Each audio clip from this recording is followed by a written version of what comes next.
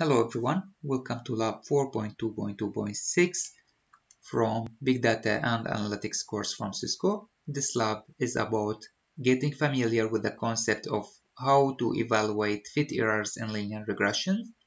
And as you see now, I'm also working with Google Colab, and the sole version of this lab is in the description box, so you can download the file and then practice with it directly only after you upload the required file, which is stores dist.txt.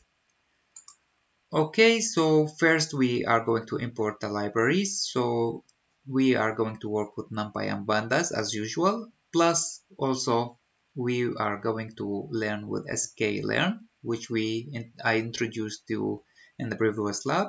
And of course, all after mounting the Google Drive with the Google Colab.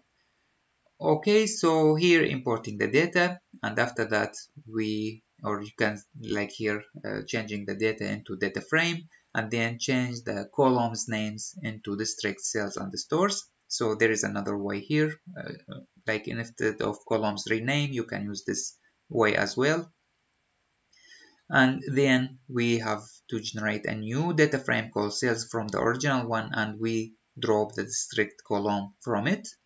After that, we will use different ways of calculate the errors. The first one is by using the y-axis and x-axis, and then we use the poly 1D method, and there is the output. And here, what is your task when you are going to solve this lab is to check what is x here, what is y, and where is the order.